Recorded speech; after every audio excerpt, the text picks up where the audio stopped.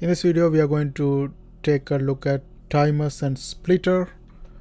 First of all, let's look at this one as well. We can also look at this clock as well. So let's look at the clock first. To look at the clock, what we do is let's take the AND gate, and I'm going to connect output for this with an LED light.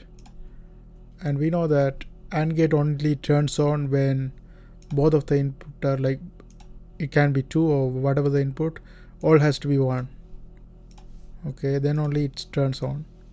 So here if I just put two input, both of them has to be on in order to turn on. What does the timer do is, what does the clock does is, it actually turns this one on and off constantly, so it becomes a clock. So let's try this one. So instead of this one, I remove this one and attach a clock to this, and here currently it's off. That's why we have this is not a red color. So if I on, it's going to turn on.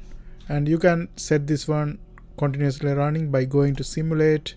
You can select tick frequency. The higher the value is going to be faster, so let's say 32 Hertz, and Control plus K, it's going to be constantly running. Okay, that's what clock does. And if you look at the splitter, splitter is to put multiple inputs. For example, if I take a hexadigital display and I can put 4 inputs on a splitter, I'm gonna bring it to the other side by clicking an arrow, so it turns on, and I copy paste this one for 3 more times. So it's gonna be like this, and then I attach a splitter to this. Splitter, you can get the fan out to be 4, so it becomes 4. You can connect 4 wires to this, and you can change the bits as well. I'm going to put 4 bits because I'm going to get the hexadecimal value here. One hexadecimal value is equivalent to 4 bits. So what we are going to do is we are going to input 4 binary numbers and turn that one into hexadecimal. Now it connects, and I make sure everything is good. Okay, I had to connect this wire as well.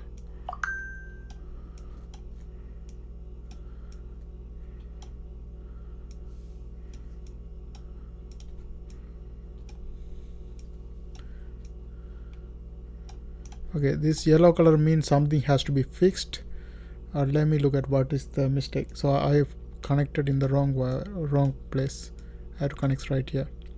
Okay, currently it's 0 because you see that if you have four binary values, 0 0 0 0 mean that is 0 in hexadecimal. That's why we have 0 right here, and it comes from top to bottom, because you see this is 0 1 2 3, so it's top to bottom. So if you put 1 here, that's going to turn into 1, because 1 0 0 0 is 1 in hexadecimal, and 1 0 1 0 is a 5. And you can go up to F, because hexadecimal start from 0 goes up to F. So if you put all of them 1, then that's the final number, that's F. If you reduce, it's going to be 7, and you can try that, like if 1101 is a B, like you can try from 0 to F in hexadecimal using this one. And that's it for this video. I hope you guys found this video helpful. Thanks for watching.